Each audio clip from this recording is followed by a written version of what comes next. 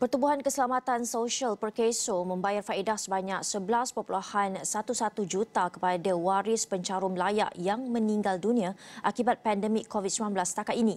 Jelas Ketua Eksekutifnya Datuk Seri Dr. Mohamed Azman Aziz Mohamed, bayaran itu melibatkan hampir 11,100 penerima yang permohonannya diluluskan. Ini termasuk kategori pencen penakat di bawah skim Keilatan dan Faedah Orang Tanggungan FOT di bawah skim Bencana Pekerjaan. Kata beliau, Perkeso juga perlu menyediakan kira-kira 110 juta ringgit untuk bayaran jangka panjang kepada waris-waris iaitu suami atau isteri kepada penerima.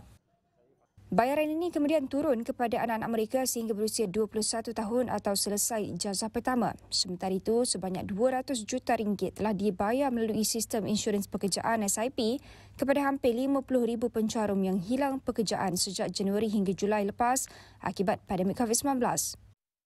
Bayaran tersebut adalah berdasarkan syarat yang ditetapkan iaitu hilang pekerjaan kerana syarikat gulung tikar, pengecilan operasi, skim pemisahan sukarela VSS dan sebagainya.